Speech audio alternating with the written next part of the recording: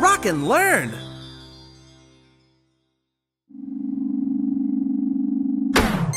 Ah, here we are. Let's review a few things that matter. I've learned that matter is anything that has mass and takes up space. That's just what I was going to say. But there are many other things to learn about matter. Matter is made up of tiny building blocks called atoms. Tiny, huh? Are they smaller than a flea? Or a grain of sand? Oh, much smaller. How about a blood cell you can only see under a microscope? Atoms are even smaller than that. Each of those things is composed of millions and millions of atoms. An atom is the smallest amount of an element you can get that still has the chemical properties of that element. Scientists have built special tools to look at atoms. But even with an electron microscope, atoms still look kind of fuzzy. So let's look at this model of an atom of helium. That's the gas that makes balloons float. Ah, it looks like the tiny atom is made up of even smaller particles. That's right. The nucleus, or center of the atom, is made up of protons, which have a positive charge, and neutrons that don't have any kind of electric charge. The number of protons always tells us the type of element. This atom is helium because it has 2 protons. The tiny particles zipping around the outside of the nucleus are called electrons. In a real atom, they move much faster. Electrons have a negative charge.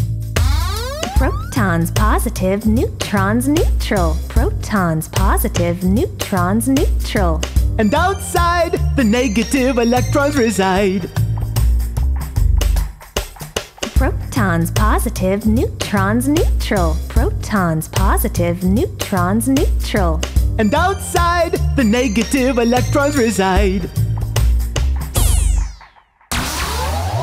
So everything around me is made up of atoms. Does that mean I'm made of Kevin atoms? Oh, no. Some things like helium, oxygen, and gold are made up of one kind of atom. Things made of only one kind of atom are called elements. But sometimes different kinds of atoms will bond together to form molecules. For example, a water molecule is made up of 2 hydrogen atoms and 1 oxygen atom. Oh yeah! I've even heard people call water H2O. And water is completely different from hydrogen or oxygen by themselves. Now, water, like all matter, can exist in different states. I've learned about states of matter: solid, liquid, and gas. That's right! And matter can change states under certain conditions. Let's consider water. In its solid form, water is called ice. But what happens when ice gets too warm to remain as ice? It melts. Oh, it changes state from solid to liquid at a certain temperature. The temperature at which it changes from solid to liquid is called the melting point.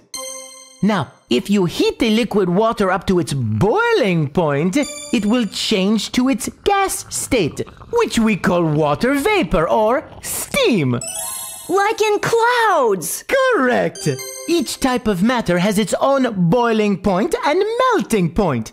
If you have 2 pieces of the same matter, under the same conditions, they will have the same melting point and the same boiling point.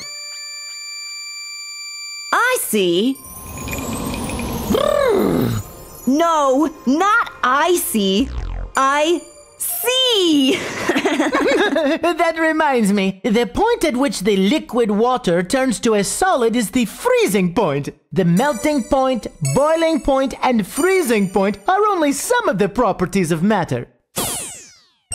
Physical properties are things you can detect with your senses. Like when you touch something and it feels cold? I touched a doorknob outside on a cold day and it felt really chilly. But when I touched the door, it didn't feel as cold. I'll bet the doorknob was metal and the door was wood. You're some kind of mind reader. So why did the metal feel colder? Aren't the doorknob and the door the same temperature? Yes, but metal is a better conductor than wood. Heat leaves your hand more quickly when you touch the doorknob, so the metal feels colder than the wood, even though they are the same temperature. Wood is a better insulator than metal. If you had on mittens, the metal would not feel as cold, because mittens are good insulators too. So that's another property of matter. And it's called conductivity. Metals are also good conductors of electricity. I suppose you'd know about that, Lumina. Let's think of some more properties of metals. They tend to be shiny, especially if you polish them. You're talking about luster. Another fun property of metals is malleability.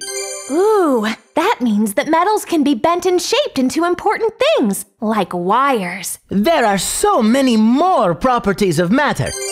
Color, odor, density, hardness, magnetism, and texture, just to name a few. What's this? Looks like you boys have been making some physical changes. Huh?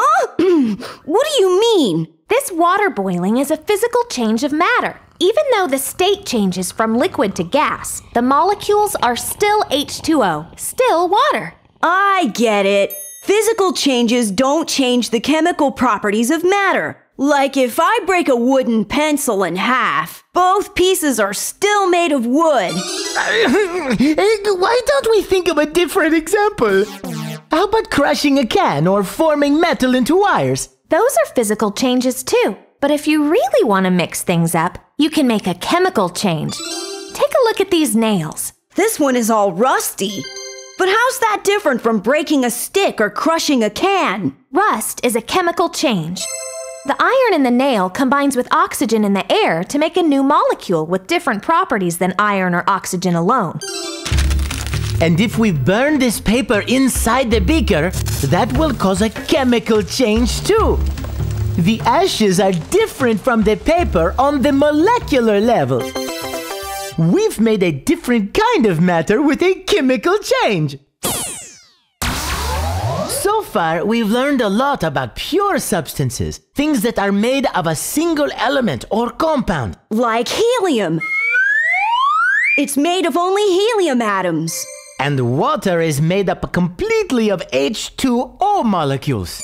But some kinds of matter are combinations of different atoms and molecules. We call these things mixtures. But wait, isn't water just a combination of hydrogen and oxygen atoms?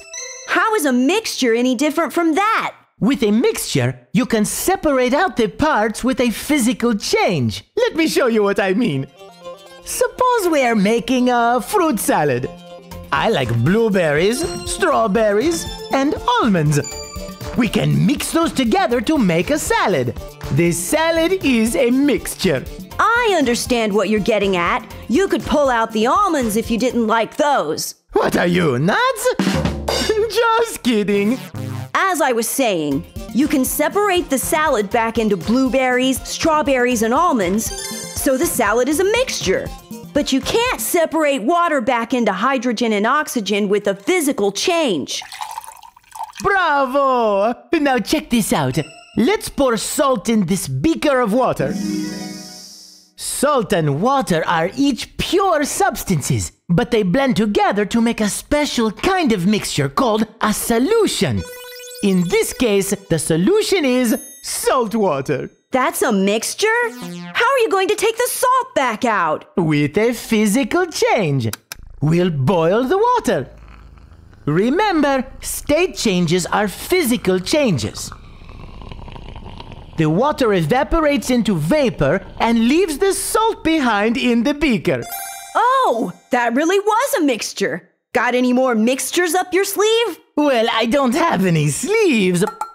But another mixture is right under your nose, and in your nose, and down in your lungs. Ah, air must be a mixture too. Smart boy!